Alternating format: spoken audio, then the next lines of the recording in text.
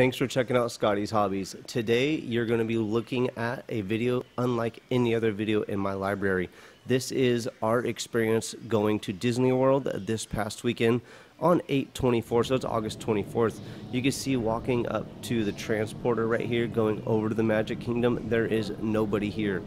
I was super surprised of how open everything was. We obviously have our face masks on like everybody else does around us, and everybody was properly social distancing. Welcome to the Magic Kingdom. You can see nobody is around.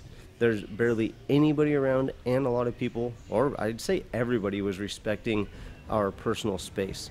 Right here is my beautiful significant other trying to figure out what we're gonna do in the day that we had, and Jeremiah right there. Look at nobody. There's like 20 people here in a spot where I've seen pictures. I've never been here before, but I've seen pictures of this place packed when people just walk in. So I was super stoked. Right here, Giovanna couldn't figure out what she wanted to do walking into the park either. We were all just so excited.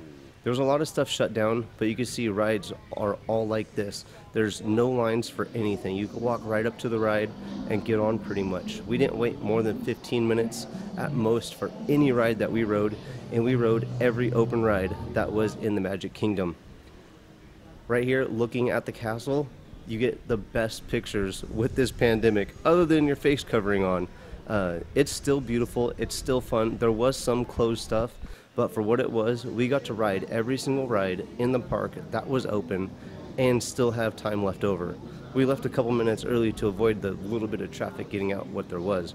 But you can see right here in line, in front of us, we have stickers that separated our parties, or every party, from 6 feet from each other, so we had to social distance. Walking around, there is directional arrows on where to go and which way to go, so that we all have proper direction. You had people constantly reminding you to keep your face mask on, but all in all, this was a blast, and I would recommend, if you can make it, go now while you can. A lot of the park was shut down, but you could see they did their best to provide the parades that they have. This parade continuously went throughout the day, but it was pretty cool, and they are very vibrant. They did their best social distancing, and you can see the park staff, when they're walking around clearing the area, they also had their masks on and were making everybody observe common courtesy pretty much by keeping their masks on, other than while eating. Everything all in all was super fun.